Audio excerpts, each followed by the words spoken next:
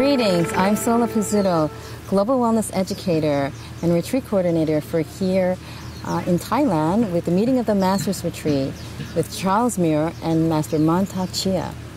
And I'm sitting here speaking with Prana and Pravas, and I'm coming from Germany, Berlin. And I'm from Norway. And we're going to be discussing and sharing some of the interesting things that happened here during the retreat. So I'd love for you to share first. The one thing, if you can imagine, that pops up into your mind at this moment that you think of. It's a pretty tough question because there's been so many things that have moved. Sometimes moved small mountains, sometimes moved large mountains. But first of all, I totally honor both of the masters and within their teams, there were also plenty of other teachers that really helped me. And, you know, there are two masculine forces to be reckoned with. Yes. But what I also really appreciated was a team of feminine tantrikas that supported my journey as a woman. And I haven't had a lot of feminine role models, certainly not in the realm of sexuality, that I could draw upon their, you know, years and centuries, even, you know, of knowledge and experience. So I think that's probably what was the feminine bringing forth the teachings of Master Chia and Master Charles. Yeah. And so there was playfulness, there was sensuality, that I realized that I've been quite uptight when it comes to my sexuality. So I've seen role models now within the teachings of how I can be more playful, bring my goddess out more. And as a result, I just go into my heart more. I open much, much more, sexually speaking. Yeah, yeah. And then for you, Pravas? Yeah, it's quite similar. I'm overwhelmed. I had so many interesting experiences. I can't start to count them. But the most intense experience I had was actually working with a master and learning the Amrita, learning the technique to help my wife to have an Amrita. And that was mind-blowing. I really could, it was like giving birth, so... Yes. And the goosebumps are rising. Yes. On cue.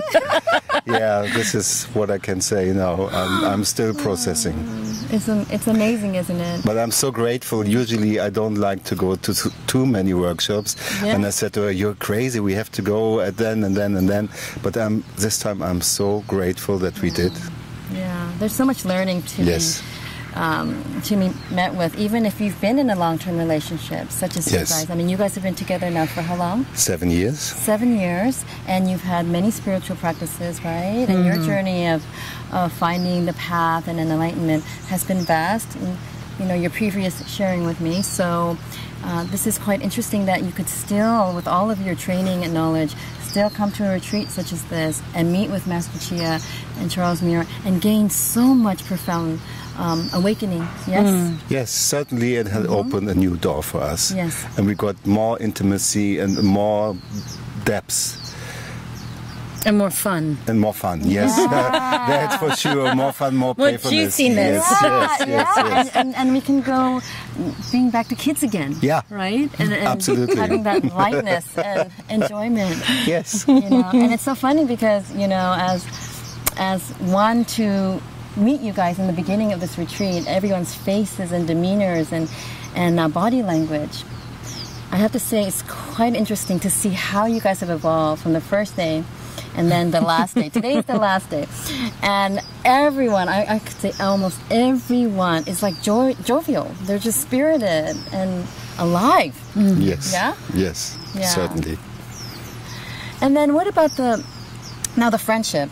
Because I know, you know, in the beginning, we were coming from many different countries, many different languages, many different cultures, and many different belief systems. I'd love for you guys to share your experience of meeting the friends here. You know, it was a very large group with so many, like the vastness of the where they came from, the kind of interesting things people were committed to and what they represent. I think for myself, I've tried as much as possible to stick to a few so that I can get a little bit more intimate, and it's been, and that's actually also been a support. And some of the conversations that you would never have. I shouldn't say anything, but you would never have with friends at home, where people would come to the dinner table and say what they've been up to all afternoon, and I'd be like, "What? It doesn't. You don't blink an eye, because it's we're here for a common purpose, and everyone's supporting that by just being really open."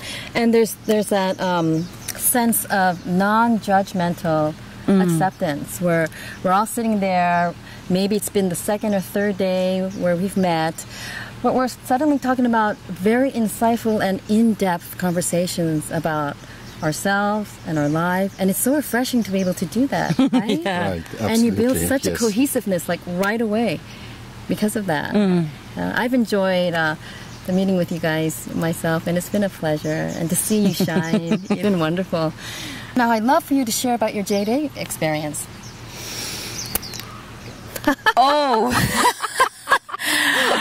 where to begin?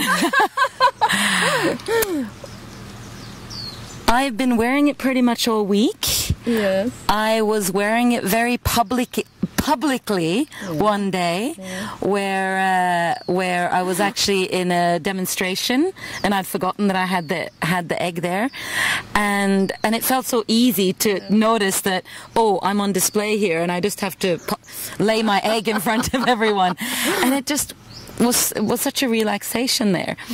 But I was actually, today I've really noticed how it's changed for me, my insides, because because I've been wearing it every day, and I went to the washroom, and that can be, as a beginner, that can be a little bit tricky. But today I went to the washroom, and it was there. I could do whatever I needed to do, and my muscles had significantly improved over just these 10 days. Isn't that amazing? Yeah. And so, and Previs, what about your men's practice? What do you think? What I think, it's still for me quite a challenge to wake up and do the exercises. I have to deprogram or reprogram myself, but it makes a lot of sense, and I will do it. So I have committed at my last sessions to do it in my daily practice. That's wonderful. Yeah. I'm so excited for the two of you in this journey. It just gets better and better, and for one who's practiced this and who shares this practice with many people around the world, it's just, it's so enlightening, and it's so wonderful to hear the feedback. I'm honored for you guys. Thank you for supporting us in this journey. Thank you so much. Absolutely.